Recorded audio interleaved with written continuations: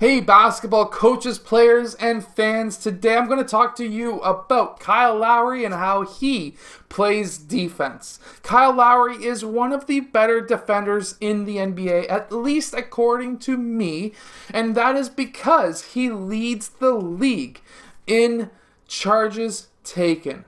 That's amazing because he's an all-star. He is clearly one of the two hearts of the Toronto Raptors, and he is sacrificing his body to take charges, which is amazing.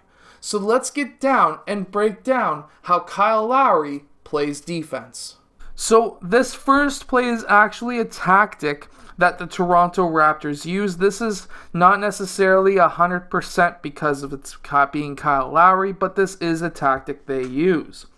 They like to sometimes double team the ball handler along the baseline, roughly near the coach's box line. Now, from there, what's going to happen is the defensive player on the far side, so they would have been playing a 3-2 zone in this clip, and what would have happened is Kyle Lowry would be then proceeding to guard that top player. And because of this, he's able to get through and steal that ball. Now, this is a tactic that the Raptors use, but it does come down to Kyle Lowry being able to time this right to be able to get that ball. Now, another thing that Kyle Lowry is really great at is the ability to really hit or get after that open ball, or when the ball is shown to him. So what we have here, he looks to be Fournier, but I'm probably wrong. He's going to be driving towards the basket, and he shows that ball right there on Kyle Lowry's side, which is a mistake. You should really be keeping that close to your chest. And because of that, he shows that ball to Kyle Lowry. Kyle Lowry is really not afraid of picking up a foul, and he's able to block that ball out of his hand, and then they get that turnover. Now, we have Kyle Lowry way over here in this next clip. Now, what he's going to do is try and disrupt and cut off that ability to pass over to this player. He really does not want him to get that. And how does he cut that off? He's able to stay low. Check out how low he really is. And because of that, he's able to stay with that player. And because of that, he's able to stay close to him and not go for that fake. Some players would have gone for that fake. And because he is so low, he knows that he's going to be able to, if this player does truly cut towards that rim, he's going to be able to turn around quite quickly and cut that off. But because he was able to stay so low and stay so close to him, that player had no chance at all of being able to get that ball. And now he leaves his man. At this point, he needs to cut down just to cut off any shot from happening over here. But Kyle Lowry also doesn't mind leaving the player he is defending to go and take a charge on somebody else. And now in this case, he's not taking a charge, but he is disrupting the shot. And by disrupting the shot, you are, as a player, allowed to jump straight up, as we see Kyle Lowry doing, and contesting that shot. Now, that player did show that ball, which is why Kyle Lowry swiped at it and was successful. But if you're a younger player, you may not want to swipe at the ball. You may get called for the foul, but if you go straight up, you're not going to get called for the foul. Or at least you shouldn't. Now, even though Kyle Lowry is around a 6-foot player, I think he's in that 6'1" range, he is a bulldog when it comes to the low post.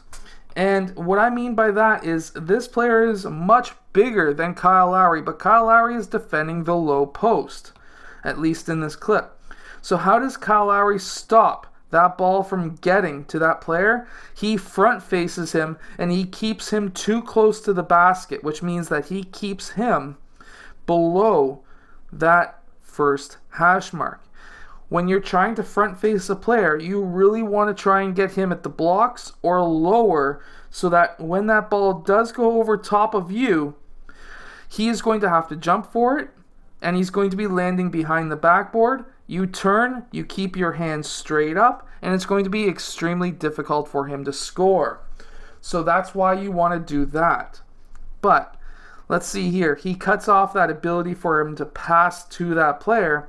Now, Kyle Lowry is sticking with that tall player. Of course, he is not coming over to help out just yet or at all because he doesn't want the tall player to get that ball. And at the last second, when that player who is driving tries to go for the reverse, Kyle Lowry is already in prime position to go up and block that shot.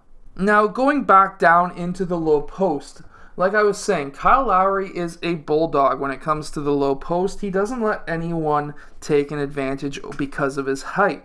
Now, right here, he basically has a foot between him and his offensive player. And what he does here is he is able to stay close. He's able to hold his ground. He's able to get his body into a 45-degree angle and use his chest, not his arms and not his shoulders, his chest, to keep that player from getting an advantage. And then when that player dribbles towards him, he pokes his hand in, making sure to only make contact with that ball. And then, of course, Kyle Lowry does get away with a little bit of pulling and everything. He does look like he tugged on to Embiid here, but because of that, that disrupted the play and allowed us to get over an actual post defender to guard him. And then, of course, the ability to take charges. So how does Kyle Lowry take so many charges? Well, he is absolutely fearless. And, well, what we see here is Joel Embiid.